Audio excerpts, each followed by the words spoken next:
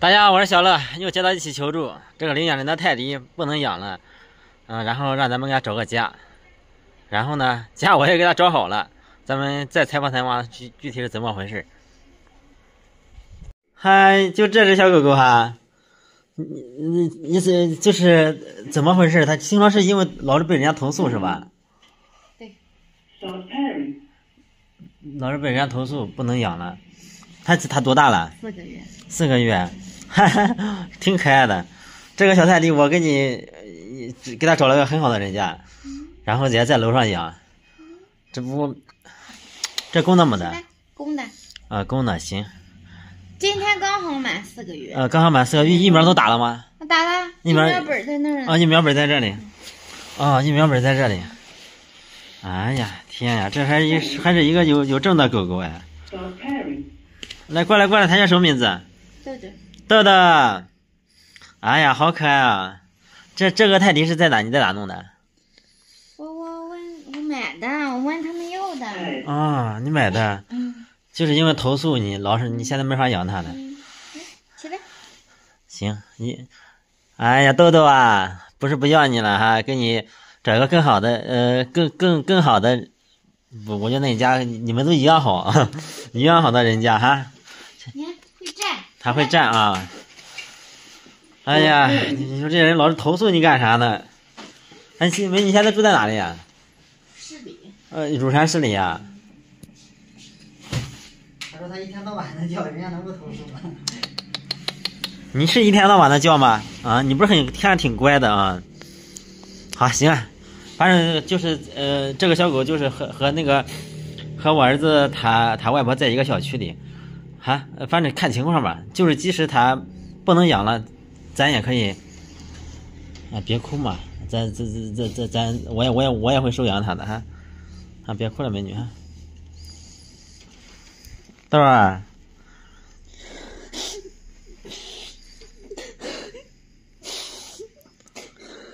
好了美女别哭了，到时候可以去看看，可以去看看的啊，豆儿，哎。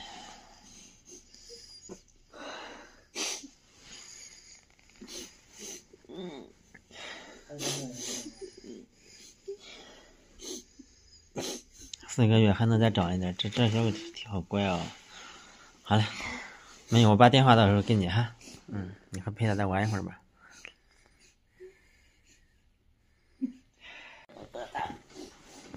那咋整啊？还能坚持吗你？到时候可以去看看。现在给你发点照片啊，视频。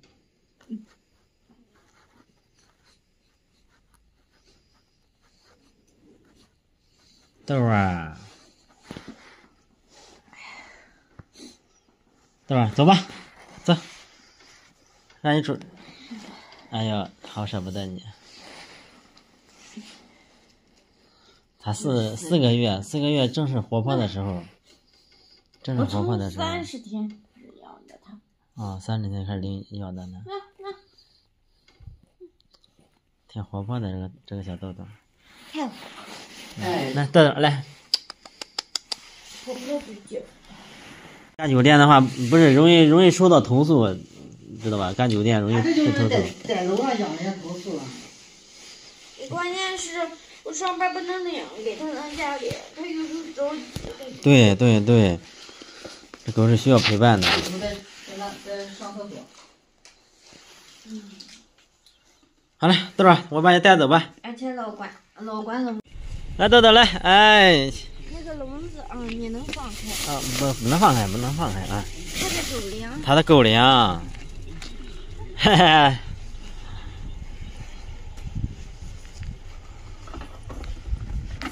豆儿啊，哎呀，我的天哪，什么都有，那这个领养人真是省心了。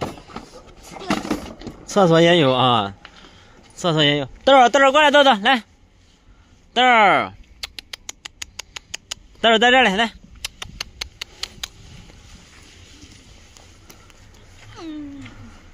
来吃了。老跟着我，走哪跟哪。哎呀，自己都会上车。可听话，走哪跟哪。还有他的狗窝啊，狗笼来。豆儿，来撤了。它不乱跑。豆儿，别动，乱跑。过来。来。我刚想给它把胎毛去剃一剃。啊。然后。结果遭到投诉了。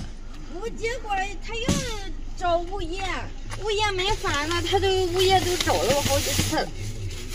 哎呀，我心算了吧，一次的也老那个。来，走吧，去找你的新主人。看，去吧。哎，往里。豆儿，哎。好叫。好了，美女。你等回去把那个电话给我，我等有空了。好的，完全没问题。这是在哪儿？给我个地址。好，行，完全没问题哈。好嘞。豆儿，过来，豆来，我带你去新家哈，去享福啊。那里没有人投诉你，没人举报你哈，没有事啊。即使如果有人举报你，有人投诉你的话，我收养你哈。也是住楼。豆儿，你看他主人走了，他开始着急了啊，过来，豆来，豆儿过来，他主人把他所有的吃的、喝的、用的，狗厕所都带着了啊，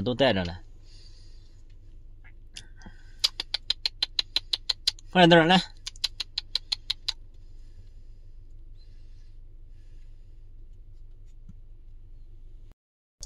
哎呀，刚才把这个狗送给领养人呢，到他家里又发生点事儿。这个狗狗呢，不停的叫，他也怕扰民。然后呢，我又把它接回来了。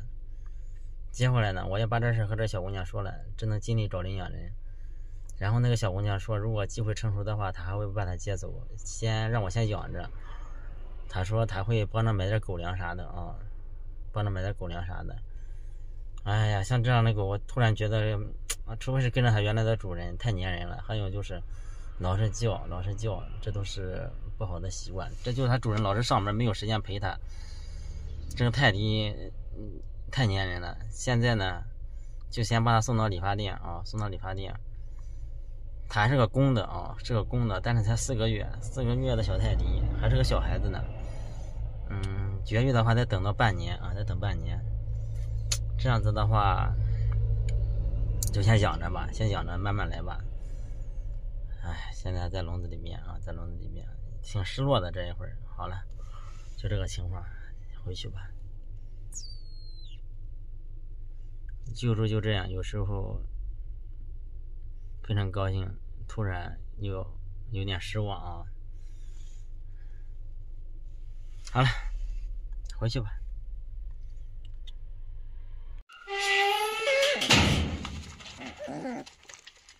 豆豆。